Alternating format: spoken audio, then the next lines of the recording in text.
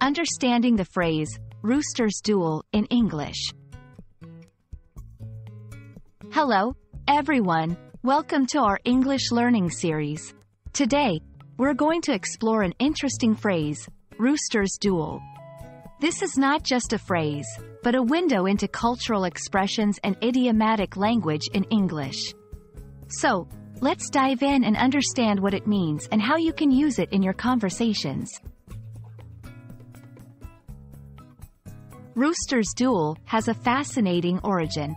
It comes from the behavior of roosters, particularly the way they engage in a fight or a duel. Roosters are known for their aggressive and competitive nature, especially when it comes to establishing dominance. This phrase metaphorically translates this behavior into human interactions, where individuals might engage in a conflict or a rivalry that resembles a rooster's fight. In modern English, a rooster's duel refers to a situation where two people are involved in a heated or competitive argument, often characterized by pride and stubbornness.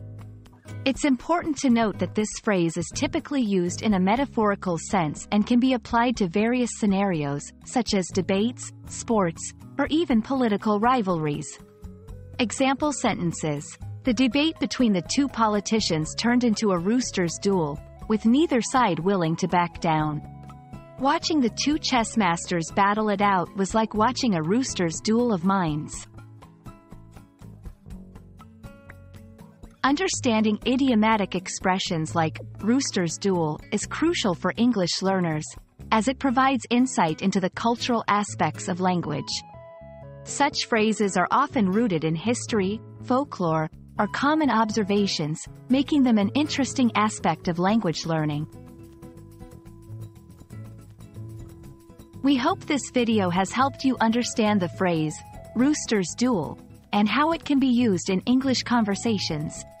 Remember, language is not just about words and grammar. It's also about culture and expression. Keep exploring such phrases to become more proficient in English. Happy learning, and see you in our next video.